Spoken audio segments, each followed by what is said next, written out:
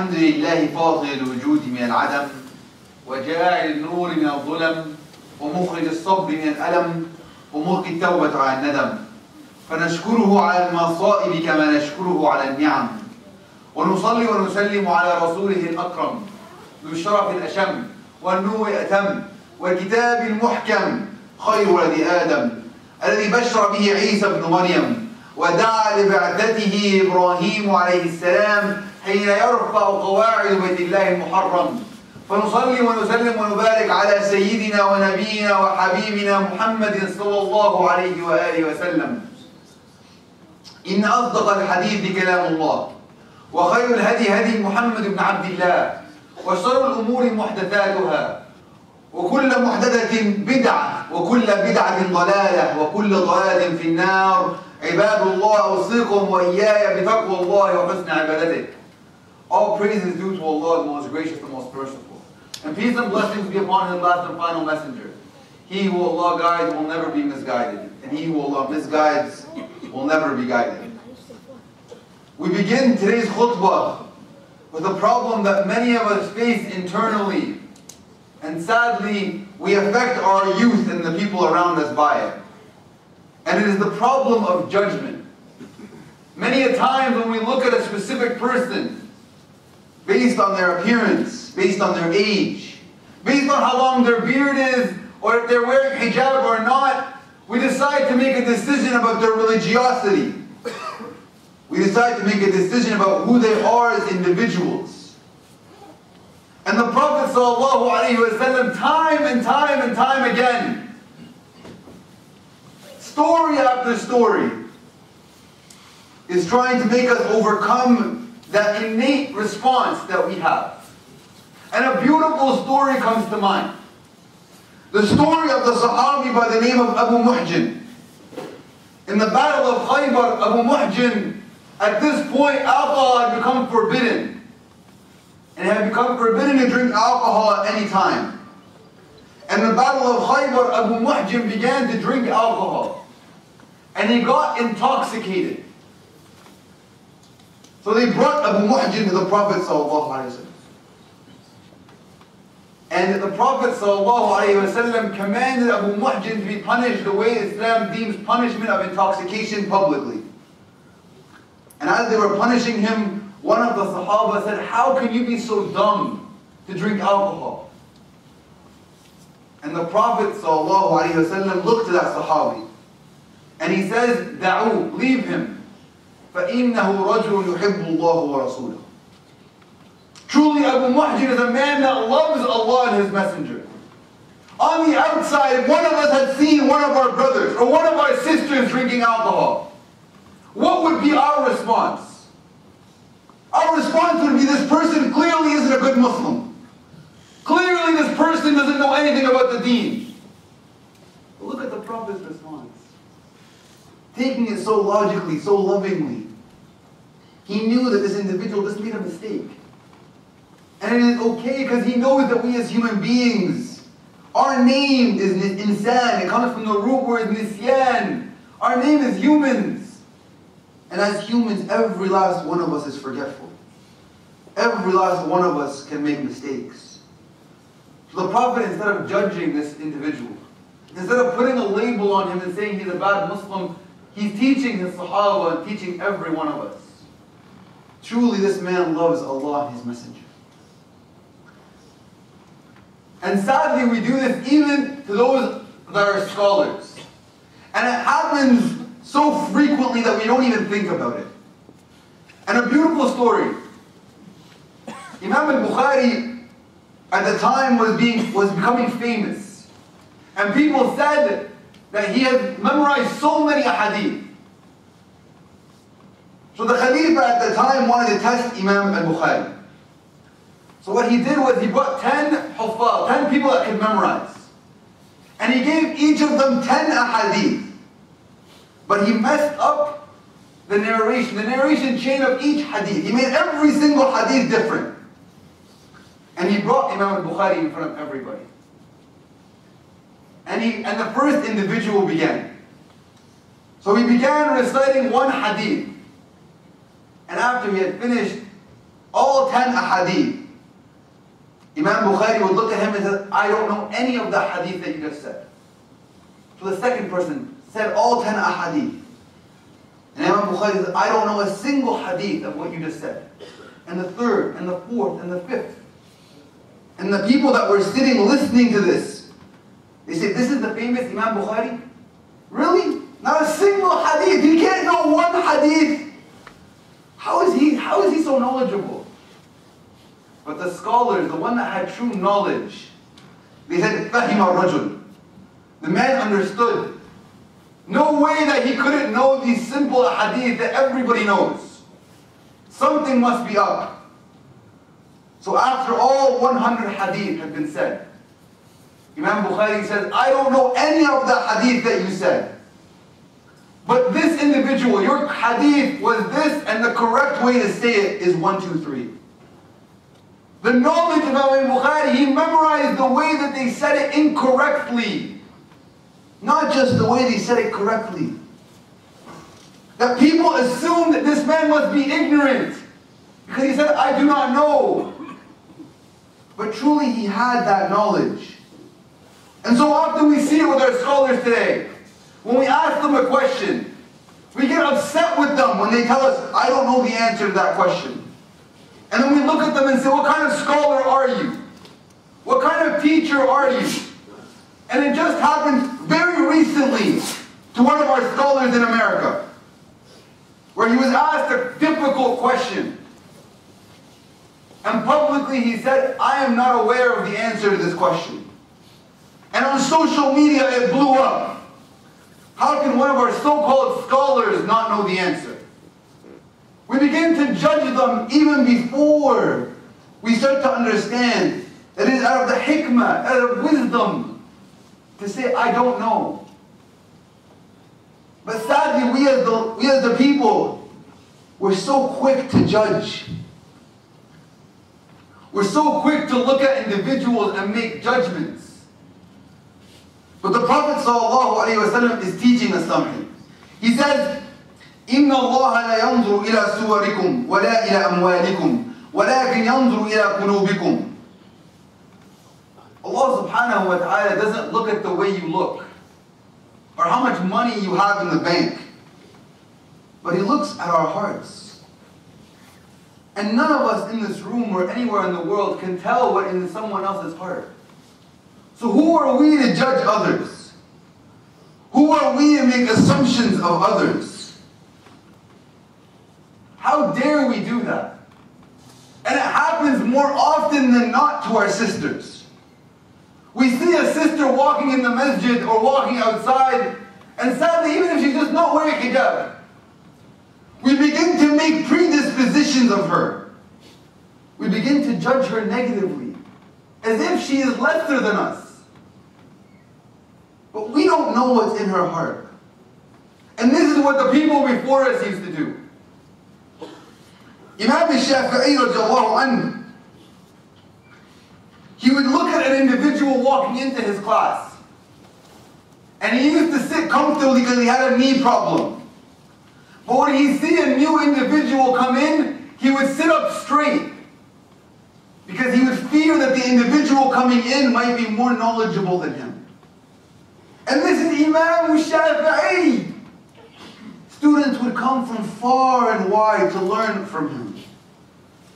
But out of his humility, he would see every new individual that he didn't know, every new student of knowledge that he didn't know, and he assumed this person might be more knowledgeable than me.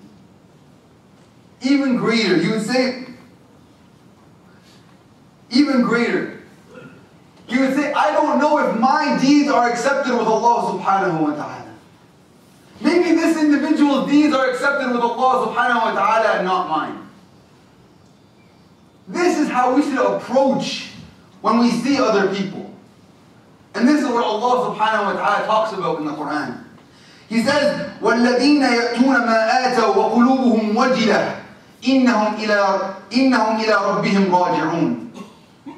And the people that do good and that give good, they do it and their hearts are shaking.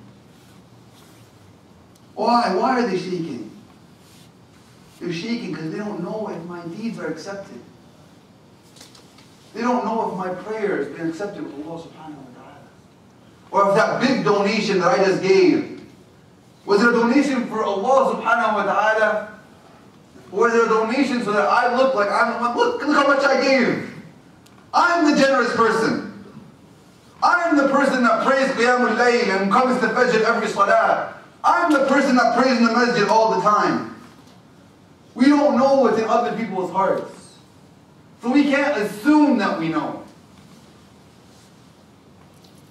And the Prophet ﷺ was upset at the most beloved of person to him when he made an assumption of another person. They used to call him Hibb ibn Hibb al-Nabi sallallahu alayhi wa sallam. Usama ibn Zayd. Usama ibn Zayd, in one of the battles, he was running after one of the people that they were fighting against.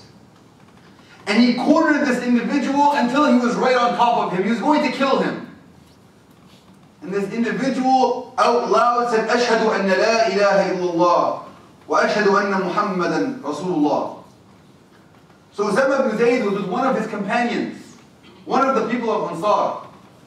So this individual stopped because he heard this man give shahada. But Usama ibn Zayd went and killed this individual. So when Usama ibn Zayd came back to the Prophet ﷺ, the Ansari told the Prophet what had happened. And the Prophet got so angry. And he said, Ya Usama, ashaqaqta an qalbih. Oh Usama, did you open his heart? Did you see inside his heart and know that he didn't really become Muslim? Usama ibn Zayd continued walking that day.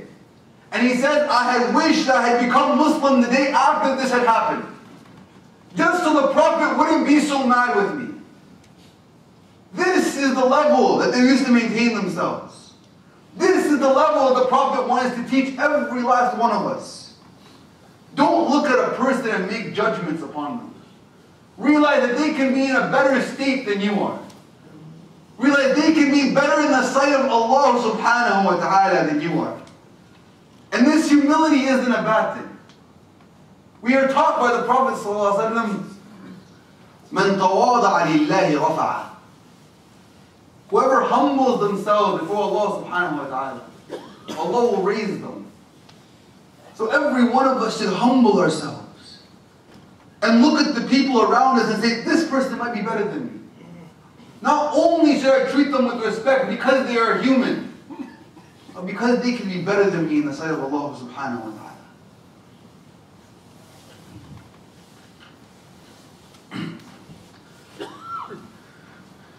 May Allah, it is terrible enough to make assumptions and say them in our heads. To make assumptions and act upon them ourselves. It is even more terrible.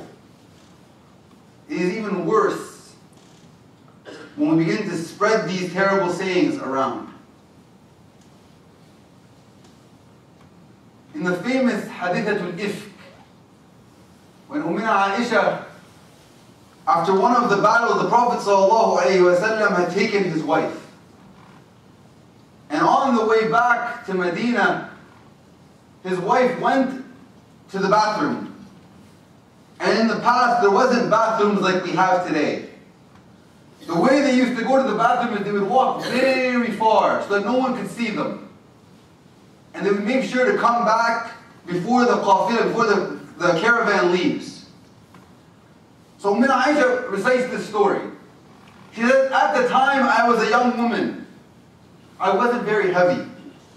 So I went to the bathroom and I had lost something that my mother had given me. So I went looking for it. And when I came back, the caravan had left. So I decided to stay put. And when they arrive at Medina, they'll realize that I'm not with them, they'll come back and get me.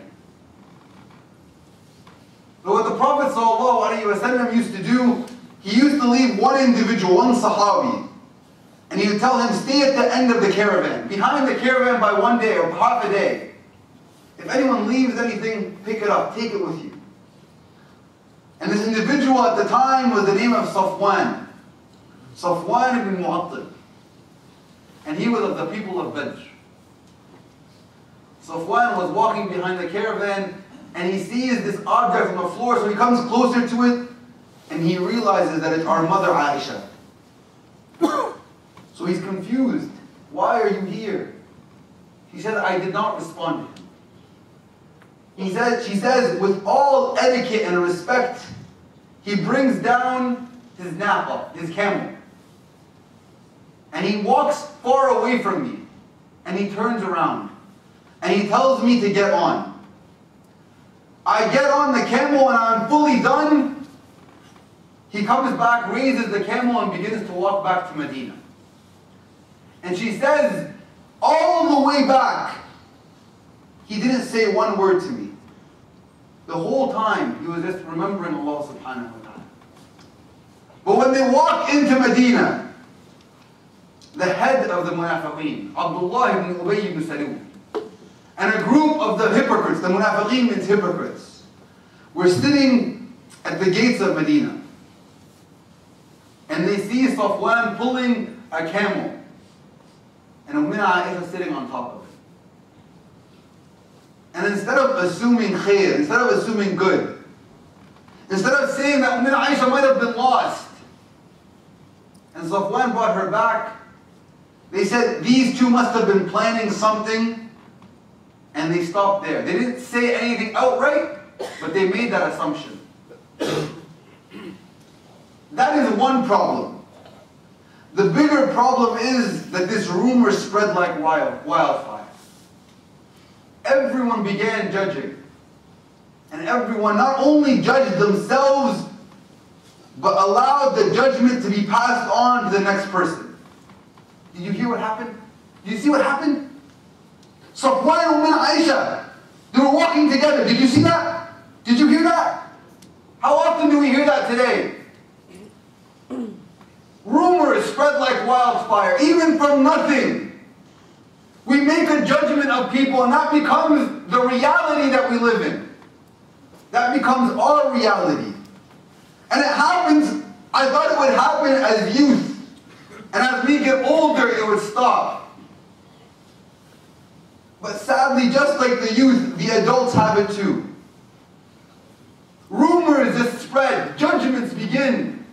And all of a sudden we begin talking about people that are righteous. Ummina Aisha says, I was sick after that had happened. Right away I got sick. And I asked the Prophet ﷺ, can I stay with my parents? She later said, that rumor spread for nearly a whole month of people talking about her and Sayyidina Safwan.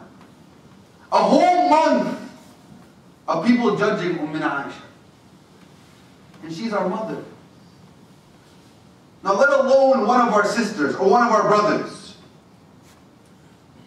So it is of the utmost, it is terrible enough if we judge people in our heads.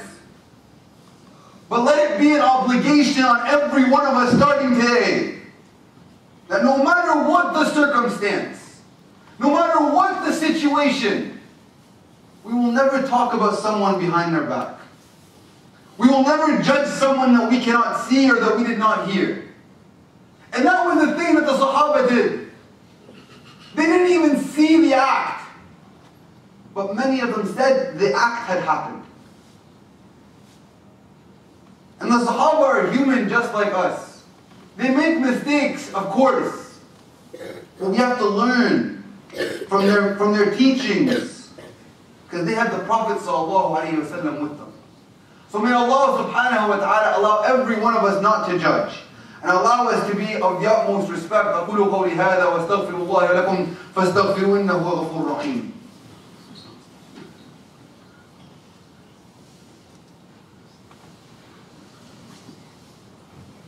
إن الحمد لله نحمده ونستعينه ونستغفره ونعوذ بالله من شرور أنفسنا ومن سيئات أعمالنا. من يهدي الله فهو المهتد ومن يضلل فلن تجد له وليا مرشدا. In the first part of the khutbah, we talked about the importance of not judging others and not basing our judgments on the way people appear.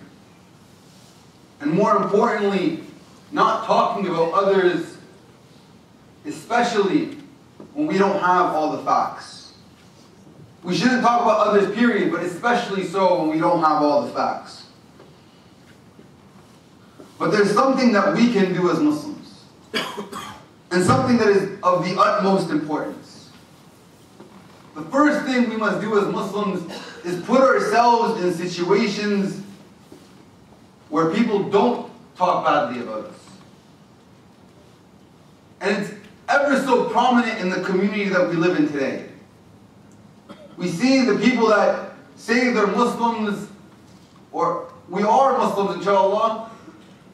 We're the ones that park illegally. We're the ones that give all the masajid in the community. Whether you go from here all the way to Scarborough, every masjid, all the stores around us, they all don't like the Muslims. Instead of it being a place where everybody wants to be around the masjid, store owners want to stay as far away from the masjid as possible. Why? Because we park illegally. So we give the people around us, we give the people of Canada a reason to judge us, a reason to assume negatively of us, because we put ourselves in these situations. We put ourselves in situations where it's almost impossible not to judge. And then they begin to paint all of us with one brush. They assume, oh, all Muslims park bad. All Muslims do bad business. And this isn't the etiquette of the Muslim. The etiquette of the Muslim is to have the highest standard of excellence when it comes to character, when it comes to respect, when it comes to mannerisms. Prophet ﷺ tells us in a beautiful hadith. It's a long hadith, but at the very end he says, إِنِّي زَعِيمٌ فِي بَيْتٍ فِي أَعْلَى الْجَنَّةِ لِمَنْ حَسُنَ خُلُقَهُ. He said, I am guaranteeing by the Prophet ﷺ a house in the highest level of Jannah for the one that has excellence in their manners. Excellence in their manners. When we have excellent manners, there's no way that they can judge us negatively. There's no way that they can look and say, oh, the Muslims are so and so. But they would be honored that they're next to a masjid. They would be honored that their neighbor is a Muslim. So that's the first thing. The second thing, we should not make assumptions of one another. We don't know where the brother or the sister was today. We don't know the difficulty of the situation. And a famous story was going on Facebook. This individual was on the train, and she sees a bunch of kids running and playing, and she's tired. She's getting more and more upset. These kids are making a lot of noise. So she goes to the father that's sitting, and she looks at him and says, can you please tell your kids to stay quiet? And the father looks at her, almost about to tear. And he says, their mother just passed away, and I don't know how to tell them. And I'm letting them play so that they can be a little happy before I give them the bad news. So this individual, when she heard that, her mindset changed completely. And instead of being upset that these children were playing, she began playing with them herself and making even more noise. The purpose of this story isn't to show that this woman is great, but it's to show that when we understand what the person in front of us is going through, we begin to sympathize with them. The actions that they do begin to make more sense to us. And one of the scholars said, look at the way a person sees the situation. It's as if you're wearing glasses that have a pink filter, and they're wearing glasses with a green filter. You'll always see two different things. when you put their glasses on, can you see what they're going through? Can you understand their circumstances? So don't make assumptions, don't jump to conclusions. Number 3, know that where this individual is today, you might be tomorrow. Or that might have been you yesterday. This individual that isn't praying, isn't coming to the masjid, is drinking alcohol, doing drugs, whatever the situation may be. Don't look at them and say, oh, this person's iman must be weak. Or this person's Islam must not be there. Or, oh, look at these youth wasting time. How many times have we heard our parents tell us we are wasting time? But we as adults, for some reason, tend to forget. Tend to forget that we were them yesterday. And we're punishing them and getting angry at them for what we did yesterday. We have to remember how it made us feel. And how difficult it was for us when our parents did this to us. And then we should treat them better. Make them feel more loved. The way the Prophet ﷺ used to do it. Number 4, to humble ourselves. We must humble ourselves, for truly whoever humbles themselves, Allah subhanahu wa ta'ala will raise them on the Day of Judgment. And the last piece of homework for every one of us for this week, it's simple in words, hard in action. Treat others the way we want to be treated. So often we say it, it's like a cliche phrase in today's day and age. Treat everyone the way you want to be treated. We must hold ourselves accountable to that. Would I want people to assume badly of me? Would I want someone to look down upon me as if I am lesser than? Would I want someone to yell at me or insult me or say this to me or that to me? If the answer is no, then don't do it to anybody else. May Allah subhanahu wa ta'ala allow us to have the most excellent of character and allow us to not judge anyone.